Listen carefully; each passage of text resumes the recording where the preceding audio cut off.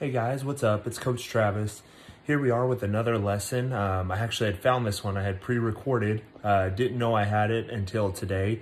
So we had been recording for our affiliate schools and I had found some content that I had actually meant to post to them. So that's where this lesson is coming from. It's a little bit more advanced, so I'll say this will technically be our first true advanced lesson we're posting, but I'm going to try to simplify it. That way everybody can train it and drill it when I'm explaining it in the notes, okay? Don't be intimidated to push your limits to what you can do. And know that on Monday, we're going to get an announcement and hopefully we can start doing a countdown as to when the gym will officially be reopened.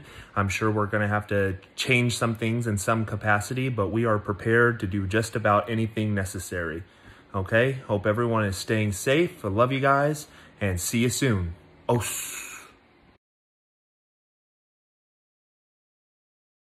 So next, we'll look at just a basic hook sweep, okay? Lots of variations on how to set this up. I'm gonna show the most basic of ones. You can start here, okay?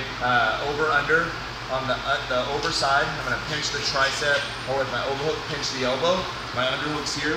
I'm gonna lead with my head, lift with my leg, and turn. Something you can add is that he captures my foot, okay? And now I hit my cut through pass. Why add that? Well, you add 31 points to your scoring, so you can even allow him to catch your foot there, okay? It's also realistic, guys, who grab your foot there. So, not wrong, grabbing your skin and drill it that way. All right, again, we pummel, boom, pinch, kick, turn. If he controls my foot, I cut through, okay? That's one grip you can use. Another grip we've been talking about here, if I control the arm, and I pull the arm here, and now I use the same hook for here. Okay, same idea. Maybe a rolling back take from here. Lots of cool options. Okay.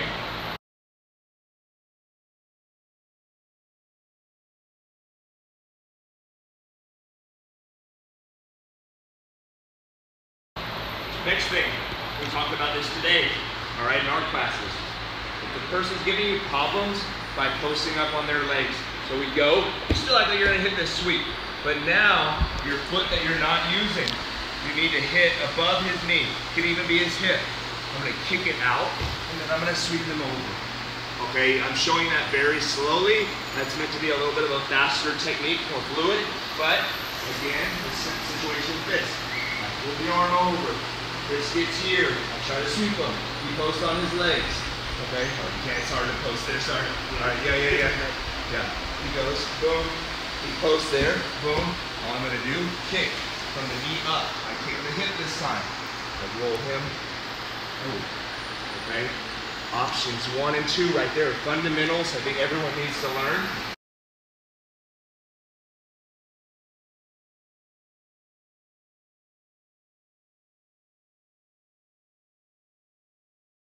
Last thing, we'll just make it in one video. He's giving me space here, okay? With this space now, I'm gonna curl both legs like this. One leg curls, one leg comes out. That's gonna be my power leg, and I'm gonna take a shot on it. I can do a blast double like this. I can do a body clench. I can do a normal double leg. I can do any form of takedown I want, but we're gonna go off at an angle. Here. Good practice. His knees are facing outside. I'm going to go the other way. That's not 100% of the time a thing, but most of the time as we build fundamentals, it's a good principle to learn. All right. One more. Now I have space. I can't clinch. I can't get close. He's stalling. Now I got to force the action. Okay. A few ways to set this up. We use our grip. Maybe he's posting on me. Okay. Close down. Boom. We're posting here. I break the grip and shoot in. Okay. Maybe he's putting 2 hands here, okay? He's just posted on like this. Turn here. Maybe he's not doing anything. Here, okay? So that's a few basic butterfly options combined with the other videos and probably build a curriculum for the week, okay? Let me know what you guys think. We'll add more videos tomorrow. And the geek, all right? Cool.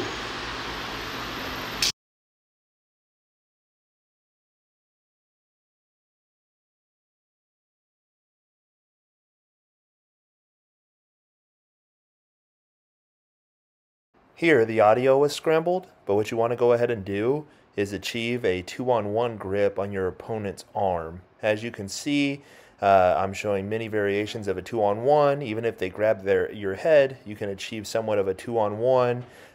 Just so it's a little bit more clear, I wanted to do a voiceover. We're just looking to do a 2-on-1 grip on one of our opponent's arm, and you're also going to put your foot in the same hip of the side of the arm you're controlling. That way there's no weight on the opposite side leg, as you can see here. Okay? Pull him in. Okay? From here, we don't worry about pulling the arm over. Some guys even complain that this is aiding in his escape. I'll pull my knee to the mat, do all that. I don't really want to worry too much about the arm, so we're fine with it being here. I'm going to grab the shin or grab the head. Rotate till my knee starts to turn down, okay? Pinch, seal, squeeze, okay? Now, something you could see Chris did in his last match, shouting at him. It's immediate if someone begins to try to pick you up or something like that, that we start to underhook the leg.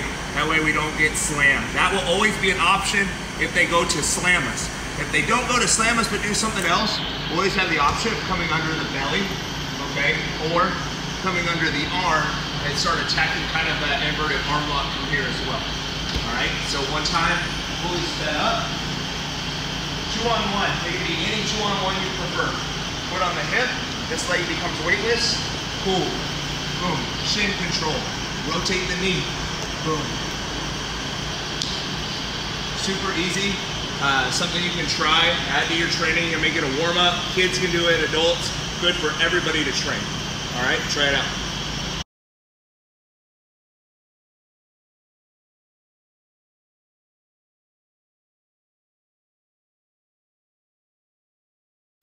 Next thing we're going to do here, we're going to load his weight up.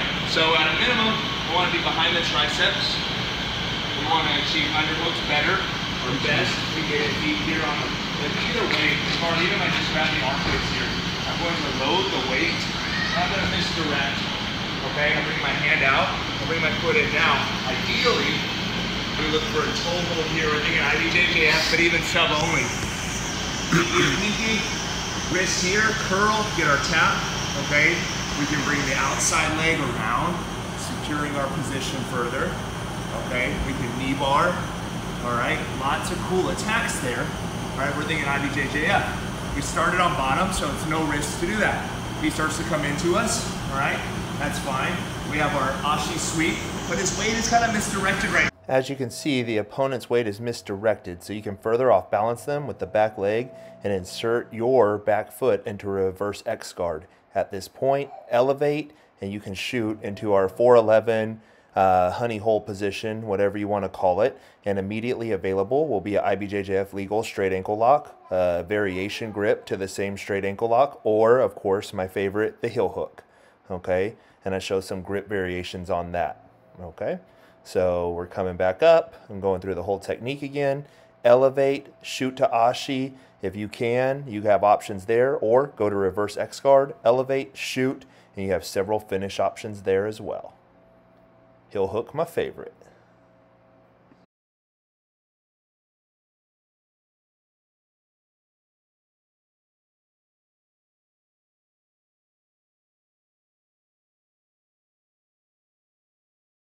Another advanced series from the butterfly guard. This is a great position to begin taking the back.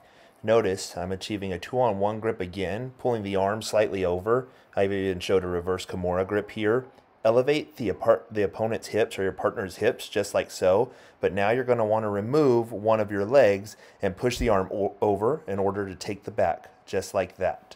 We'll notice he's going to be on the bottom side of this, okay? So what we like to do, ensure the back control by first bringing this across the waist and this leg high. If we can't do anything else, this is fine, okay? We could go body triangle, great control, okay?